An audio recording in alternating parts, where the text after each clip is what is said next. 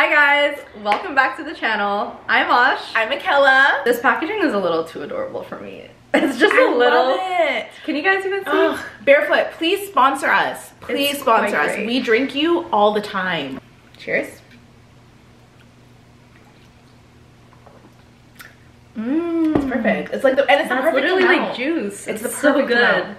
This is great. This will definitely get me a little bit litty. What is Am I the Asshole? Do your explanation. Oh yeah, so if you guys are not familiar with what Am I the Asshole is, it's basically a Reddit forum and people write in and they talk about their messed up situations and they leave it up to us to decide if they are the asshole in it or not, and that's what we discuss on this channel. So yep. And sometimes, you know, these people, they need that unbiased opinion, and we are here to give it to you so you guys can give it to them, okay? Yeah. And we want to hear all your opinions in the comments below. Also, I don't know if you want to address this, but I have been seeing that some people are like, oh, we want some vlogs and we want some like other type of content, and we're not like opposed to it. We will give you guys some new content and some different content, but we really like this, and like we do, you know, and I get it, like it's not what we used to do, but this is new, and this is what we're gonna stick with for a while. Obviously we're gonna like try to integrate other things too, just so you guys are happy and content with all of our content, but you know, this is what a majority of it will be. Exactly. Like, that is our content. So and we just enjoy talking and like going through the scenarios with you guys. We have to do a reader write-in one because a lot of people have. We have so many emails, so we're definitely gonna do that. If you want to send in your anonymous scenarios, please send them to oshandakela@gmail.com and make sure you tell us, are they anonymous or can we say your name? Am I the asshole for having a very strict pants weather and shorts weather rule for my teenage kids? I'm a single mother who is responsible for the health and safety of my kids. I'm also very busy, and as such, I just have to have some rules laid out so there are no misunderstandings while I'm not around. One rule I'm adamant on is that they have to dress appropriate for the weather so that they don't get sick, since they have been a little.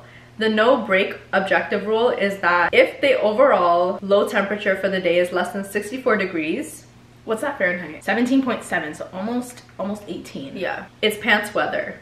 If the low is higher, then they can wear shorts. It's simple and easy to know and follow, in my opinion. They both played basketball and they expected me to be out on a date, which didn't go well. They both had walked home from practice in their practice uniforms when it was about to be 50 degrees outside. I was livid because they will break up the rules, but they also were trying to get away with it since they thought I would be out. I punished them both by taking away their phones. My daughter has to break up with her boyfriend, and obviously basketball season is over. What? They both said they want to go live with their dad, who has been fighting me for custody for 3 years, and called me an asshole in about 20 different ways, and said you are to give those phones back immediately. I said no, and he can be more involved if he cares that much. Am I the asshole for having this rule? Yes, you are the freaking, what is she, a dictator? What the hell is going on? The punishment, like, hello, the punishment does not fit the crime. Like, they were, first of all, they came out of basketball practice or whatever, they're hot, they're probably boiling hot, and it's 10 degrees, it's not that cold. It's so tedious to even look at the, like, at your phone, at the app to like, are you make serious? sure that you're meeting mom's requirements. Like, it's just, what if I'm feeling hot this day? What if I'm feeling cold this day? So she has to break up her relationship. Basketball season is over. You're never playing basketball again. No. And give me your phones. Forever. Yeah, no, I want to live with dad too. Yeah. Me too. Get me out of this lady's house. This lady's crazy. No, this lady she's so unreasonable, and almost like, do you think maybe she's like trying to be like too controlling, even to like somehow get the dad mad or something? Because even the dad, like, the dad has been fighting her for custody for 3 years now. Imagine the other insane unreasonable rules she has in the house. Right? Like, that's not fair. That's totally not fair. And then that's just gonna make the kids not want to talk to you because you're like an unreasonable, insane person. No, you are the asshole. Yeah. And you're just like setting up the standard for them to like not fully trust you or not be able to like open up to you, I feel like. Because if it starts with them trying to sneakily wear whatever they want, imagine what else it'll lead to, like them trying to sneakily do behind your back, you 100%. know? It's just ridiculous, and this rule is very unnecessary. I feel like she's just trying to prove her like assertiveness and her control. And your kids are like doing like they're going to basketball practice. That's a very good positive thing that they're doing, and like you are punishing them and taking something that's positive in their life away. You know how many teens are doing way worse than wearing shorts when you're not supposed to wear shorts because it's cold? Like, and really? if they get sick, that's their punishment. let that be the punishment. They got themselves sick and now they're gonna have to miss a couple practices maybe because of that. Like parenting too, like I feel like you get so much different joys at different ages, and I feel like it's your adulthood is the longest part of your life, right? You want to set up your kids, you only raise them for a little bit, and then the rest of it, they're adults, they're individual people, then they don't owe you anything after that. You want to set up yourself so like you guys can have like a good relationship for the majority of the time you guys are together. You know what I mean? And I feel like that adult relationship you have can be so amazing if you have like a good relationship with your parents, but if they do stupid shit like this, it makes kids like not want to be in their parents' lives anymore. Yeah. You know? It's just something about the child to teenager, like pre-adolescent to teenager crossover that controlling parents just need to like, I don't know, like I feel like they're trying to really hold on to like their childhood. You know what I mean? Like, they're like so scared to let them be grown and have their own decision making, and like they don't need you as much. And then they go OD with the control because you're like, no, like you're still my child, but it turns into controlling. It's not the vibe. Very bad vibes. Bad vibes. Anyway, bad parenting. You are the asshole for sure. Am I the asshole for not punishing my 7-year-old daughter for her play relationships? My husband and I have a 7-year-old daughter together, Layla. A few months ago, Layla got a quote-unquote boyfriend, Lucas. They're both 7, so it's obviously not a real relationship. They just hold hands sometimes and draw each other hearts for Valentine's Day. This week, Layla was apparently holding hands with another boy who also sent Layla a Valentine's Day love letter, and Lucas took offense to it. We found out because Lucas's parents called to tell us Lucas won't be coming over to us this Saturday like it was originally planned because he's mad at Layla. My husband wants us to punish Layla and wants me to have a talk with her about faithfulness. At first, I thought he was joking, but no, he was serious. He says that Layla cheated on Lucas and I, as her mother, should do something about it. I told my husband that Layla is 7, not a cheater, and I won't treat her as such. He then accused me of raising a cheater and encouraging the bad behavior. Am I the asshole for not wanting to punish Layla? Oh my god, this is so tricky because like, it's a lesson to be taught here, but it's also like she's 7 and it's not a real relationship, so it's like she doesn't even I think there's definitely a lesson to be taught here. I think you can have a talk with Layla, but it's so weird that the dad is calling her a cheater. Like, you're raising a cheater. Layla is a cheater. She's 7 and she doesn't really understand the depth of relationships. She's just holding another boy's hand. Maybe she doesn't like, maybe you can teach her that, like, maybe you can be like, you can only have one boyfriend at a time. Just so you know, Layla, one boyfriend at a time only. If you don't like Lucas anymore, you gotta tell him before you hold his hand, but don't be like, you're raising a cheater. That sounds like he has like some sort of like inner issue with the mom even, maybe. That's so funny because at 7 I definitely had a boyfriend too. 7, 8 I feel like. You had a boyfriend at 7, 8? But it wasn't anything more like, I know what I was thinking then. It was just like, you're just like my friend, but I like you. We hold hands and kiss sometimes, but like, that's it. You're just my friend though. Like, it's not like, obviously you don't see them as anything more than just, you know? You don't have emotional. No, it's nothing like that. It's like for funsies. Yeah, like you're playing house. Like, you don't have like that sense of loyalty yet. I don't think at 7. Clearly, Lucas felt some type of way. He was hurt. He said, "I'm not coming over. Yeah, found another boyfriend." Yeah. Do you have that sense? I think that's like really advanced at 7. No, or am I tripping? I wish my brain went back that you know what, you're sorry. Like, I'm so how I felt. Out of touch with 7-year-old me. Don't think you're the asshole, but I do think because if my 7-year-old boyfriend at the time got another girlfriend, I would feel some type of way. Oh, so you like? Yeah, I would feel some type of way. So maybe she should have I think a conversation, but don't be like you're raising a cheater. No, like the dad is taking it way too serious. Am I the asshole for taking advantage of a glitch on a restaurant website? Ooh, we love a glitch. We love a glitch. Is that a free thing? On Valentine's Day, I ordered food from my wife's favorite chain restaurant. I noticed that the online ordering system had a glitch. One item, instead of being $21.99, was priced at minus $3.50. Oh wow. Yeah. So as a joke, I ordered my food, her food, and 2 orders of the mispriced item. I figured the system would catch the mistake and take those items off my order before I paid for the purchase. The bill was not $80 plus like I expected. It was about $35. So I added a 10% tip for pickup and off I go. I thought worst case scenario, I have lunches for a couple of days. I'm not gonna lie, I thought about ordering enough of that entree to make my bill $0. I didn't since it was all online. The restaurant didn't even process the purchase. I walked and got my food and walked out. My wife was waiting when I got home with our food and she asked about the extra food. I showed her the bill and explained that not only was it free, it actually subsidized our dinner. She got upset with me for stealing from her favorite restaurant. She said I probably got someone in trouble. She wanted me to drive back to the restaurant and pay them the extra money. I refused. I refused, so we have been arguing for a couple of days now. I feel kind of bad for doing something that started a fight on Valentine's Day. One last thing, this is a massive chain restaurant. It's not like one mom and pop Italian restaurant. Okay. Is going out of business. Okay, that's a good, think like Chili's. So am I the asshole? That's a good detail to add, because I was literally gonna be like, is it a small, little like locally owned business? Because then I don't rate it. But I'm not gonna lie. Listen, if the opportunity, why is I'm just trying to understand, like, you like spending money? Like, the one thing I get, sorry to interrupt you, the one thing I get is that it's her favorite restaurant, and if they're there all the time, and if they like somehow found out it was them, but you can always play it off. Yeah, I didn't know. Yeah, I didn't know. I was an accident. Yeah, and I didn't know. Good Samaritan. Like, no, I'm not. If it was me, I would happily take my no, I would. And it would never start a fight. He tipped proper. Yeah, no, it would never start a fight. And I don't think you're the asshole. I think it's so extra to be like, go back and give it back. Yeah, like you're doing too much even at that point. Because then what are they gonna do with your old taken home food? They're not gonna take it, and they're not gonna give you, like, you don't know, like, it's, they would just charge him, I guess, the full amount. Yeah, and it's like, at this point I'm already home. I'm not leaving my house to pay more money. It's on Valentine's Day. Like, enjoy your dinner. Why are you so pressed?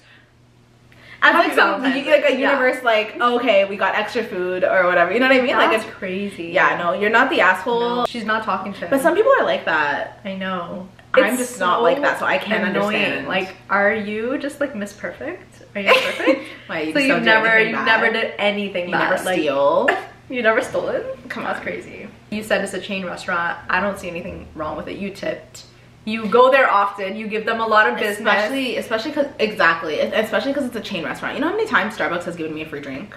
Or like giving me extra, like more, or they're like, oh, do you want an extra one? Or they're like, oh, we made this, nobody wants it, do you want it? Like, they're gonna be okay. Yeah. So you should be okay with it. Am I the asshole for buying lower grade steaks when my in-laws visit and serving my mom and dad Wagyu? Nah, I'm fighting. Yeah, like, not like my steak. Yeah, that's crazy. Yeah. No, not you. No. My wife and I live far away from both our sets of parents. We visit them a couple times a year, and they visit us about the same. My mom and dad love food. They will buy pounds of garlic and leave it in a rice maker for a month to make black garlic. I didn't even know that was a thing. They plan for a month? Yeah, I didn't even know that was a thing. They plan their vacations around amazing restaurants. My in-laws are lovely people, but boiling chicken and drumsticks is fancy for them. They refuse to eat steak if it isn't well done. I discovered this the first time I went to their home for dinner. I wasn't even asked how I like my steak. Everyone got a well done steak. Oh. It took me years to convince my wife to try medium rare steak, and now she loves it. I bought some beautiful prime steak for them when they came over when we moved in together. I made theirs medium well, and I dyed a little inside. Her dad took it back to the grill and destroyed them. So now I buy select grade meat. I've been buying some excellent quality Wagyu for when my parents visit. Not every single time, maybe once a year. And if you guys don't know, Wagyu is very expensive. It is like for like a steak or like a slab, it's like steak. Very pricey. So my wife says I'm being an asshole by not treating both families the same. I don't think I should waste money on great food for them when I don't know how they'll treat it. So am I the asshole? No, you're not the asshole. At first I thought you were. Yeah. But if someone doesn't appreciate it, there's no point of spending extra. I get why she's catching feelings, but you have to remind her, hey, you just started eating medium rare because I forced you to. And you cannot cook a Wagyu steak well done. No. Well done is not going to cut it with literally Wagyu. touches it. Like, yeah. You know, like, I'm sorry. Well done steak is like, you just don't eat the steak because you're ruining it at that point. Would they even know? Like, if they're all sitting at the same table? Will they care? I think they would care just because it's like, oh, so they get the good one and we get the scraps. Like, I definitely would care, even if it was something I knew nothing of. I'd be like, oh, well, what the heck? Can I get that one too? Can I try it? But like, I feel like they would even have a complaint though. Like, it's too fatty. Like, I don't know if they want well done steak. They like that like tough meat. Like, Wagyu is very like fatty and buttery. So like, I don't think they would even like. Anyways, I'm getting too specific. The point is, you're not the asshole. Yeah. They're not going to appreciate it. So don't spend your money. And you've seen it time and time again. Maybe you can do other things to make them feel like less left like out. Maybe they're just not a foodie. But you can still prepare like a lot of nice things for them, and it's just like not super high quality or super expensive stuff. I think that's fair. Like a nice salad, yeah. You know, like, you know, you can still make it colorful and pretty and like look presentable and like you made effort. True. And you do. You're still making them food. True. Am I the asshole for not disclosing I had plastic surgery to my boyfriend? Ooh, hot topic, hot topic, hot topic. I, 26 female, have been dating Max, 25 male, for 4 months. When I was 22, I had a nose job as I broke my nose twice as a kid, and I left it with a large bump. Then at 23, I had a breast augmentation that bumped me up to 2 cup sizes. These were lifelong insecurities that I was bullied over, and it was really relieving to have gotten them done. On to the present, I met Max through a friend and things have been great. Last night, I was strolling through my social media while on the sofa with him. I stopped on an old classmate's vacation photo where she wore a bikini and frankly had very obvious implants. She looks great, happy for her, but you can tell. Max glanced over at that moment and said, gross. I asked him what was the deal, and he said women who get implants or other surgeries are a huge turnoff to most guys, and how men prefer natural over 2 balloons and how insecure she looks. I couldn't help but laugh and said, so you're turned off by me? He got very confused and asked what I meant. I informed him that I had procedures done before. He kept denying it and saying I was joking until I showed him old photos of me. He got quiet and left. Shortly after, I got a text saying I should have disclosed this on the first date, how I led him on and that he needs to reconsider things. It's the next day, haven't heard anything, and I'm bewildered. Am I the asshole? You know what? So I can't believe how many guys think this way. Like, a lot of guys are like very anti-surgery unless it looks like where they can't clock it, but when they know that you've done it, they're like, I've heard a lot of men say this. It's ridiculous because let me see what you like on Instagram. Let me see who you follow. Yeah, I need to see. Yeah, I need to see your follow because I know your you do like everything. it, and yeah, it's like as long as it looks good and I feel good and I'm confident. What is the problem? What is the actual issue? If it did look fake, then you already knew, kind of thing, right? So it's like, my thing is, why on the first date do you want her? The first date is so stupid. By the way, find out your favorite color on the first date. Not by the way, I got my tits done and my nose is also I got my nose done. That's so crazy. Just so you know, you should have disclosed it on the first date. No, what he is so immature. Was she saying, is he the asshole or is she the asshole for not disclosing it? Is she the asshole? No, she's not the asshole. Yeah. He didn't even know that he felt comfortable enough to talk shit about another girl getting her boobs done. Yeah. There's like, I know someone who like is like dating someone else and they just found out that who they're dating with had like work done, and they didn't even know. Like, so many times you don't even know until somebody tells you. Like, it's just so stupid. Like, it doesn't matter. Like, if you were fine before, like, I just don't see why it's a big deal now that you know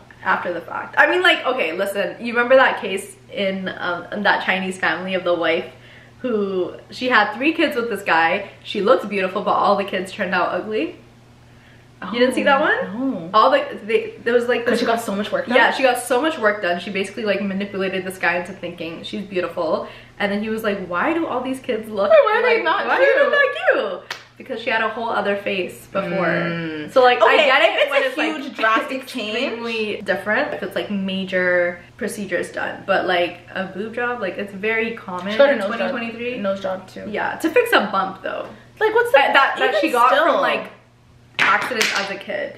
I've heard like people be like, that's my kid's problem. If they want to get like their nose job, if they want to get something done too because they're not happy with it, they can do that. I was not happy with it, so I'm gonna do that. Like, it doesn't, you know what I mean? Like, yeah. And just because your kids, I don't know, like, do you love your kids more if they're more beautiful? Like, they're still your children.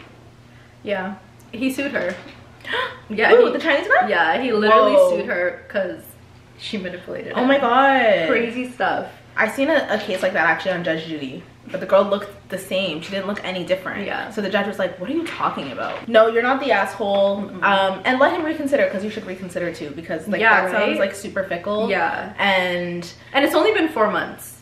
Whatever. Like, yeah, it's not a like huge loss. It's literally just a situation. Yeah. Sure. That's the thing too. Men are so like double standard. Like, they will, you know, the Madonna complex, whatever it's called. It's like they will like Instagram pictures that are of women with BBLs that have like crazy proportions, huge boobs, and look super fake, but they're like, I can like it on Instagram, but I don't want to do anything to you because you're supposed to be like innocent and like you're not supposed to be those type of women. So like people are saying like it's literally that, and like that's how men will back it too. They'll be like, yeah, it's nice to look at, but I don't want to marry that kind of thing. You know, like I don't want to marry that, or you can't get that.